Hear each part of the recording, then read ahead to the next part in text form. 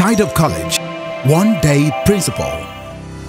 The award-winning first educational institution in the southwestern part of Nigeria, situated inside Asero Housing Estate, Asero, Abeokuta, Ogun State, says leadership and learning are indispensable to each other. This is what informed the idea of a one-day principal through the ballot. Becoming a student high-ranking administrator in the award-winning college did not come easy.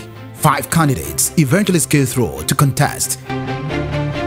Spending about 5 years in this institution makes me one of the fittest candidates. If I eventually become student principal, amongst others, one thing I would like to address is the grade D students. If elected, I would aim to ensure proper flow of work and office activities on that day in particular. My manifesto covers 3 major areas, which I have tagged as the 3 R's. The entire school community voted, including the college principal and rector.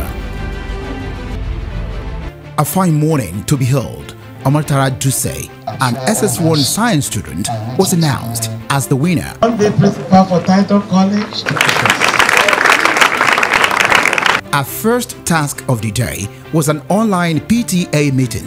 I will make sure I deliver each and every mandate. I'm honestly very elated, I'm very delighted, and I'm very grateful for this opportunity given to me by the school. I brought a scholarship scheme for the students in grade A. There will be discounts in the tuition fees, discounts in the prices of textbooks for the students in the grade A category, as well as director's lunch. The one-day principal, man, that was beautiful. I'll say kudos to the school. The school should keep it up.